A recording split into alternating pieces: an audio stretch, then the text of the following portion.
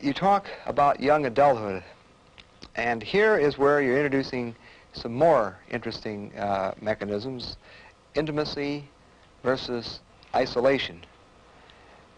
Now, presumably you're saying then, as the individual grows beyond in his beginnings of dealing with the identity problem, then he now can move beyond that to this matter of intimacy versus isolation, meaning in a sense relationships with others. Isn't this what you're suggesting then? Of course, I mean much more. I mean intimate relationships. Intimate relationships, that's what I mean. And by that I mean friendship, yes, love, sexual intimacy,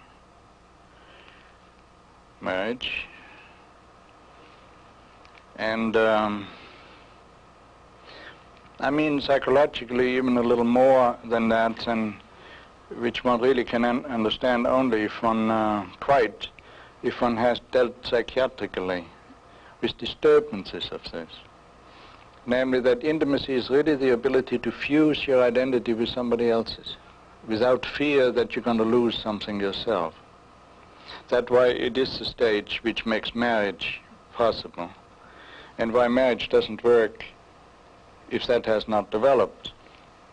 Would this be consistent with the notion that many of our sociologist colleagues have suggested from their research that characteristically very early marriages, that is in early age groups, are less likely to succeed than marriages of little age? I think that is one of the main reasons, because some young people marry to find their identity by marrying, or find their identity in somebody else, which you cannot do.